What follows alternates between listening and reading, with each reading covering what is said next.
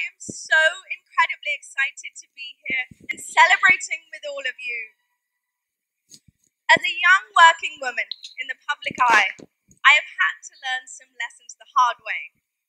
But those lessons have taught me to be strong and to never give up.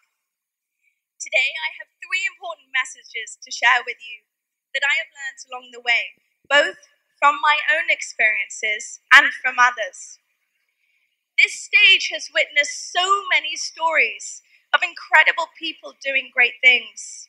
So my first message, to find that tiny flame inside of you that makes you shine brighter than you feel, that gives you the joy you deserve, and the belief that you can change the world.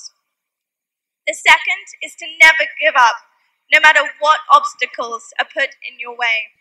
If you push yourself a little each time you face an obstacle, you realize your potential and get even closer to your goal.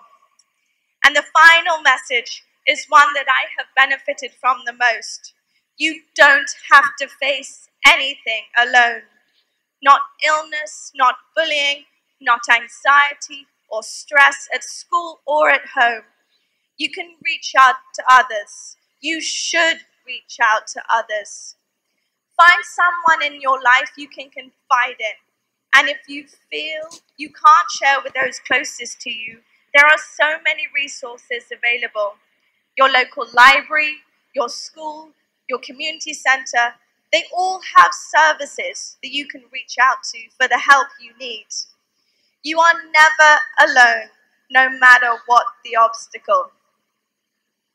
Now our next speaker takes inspiration from her faith and lives by 3 important pieces of advice.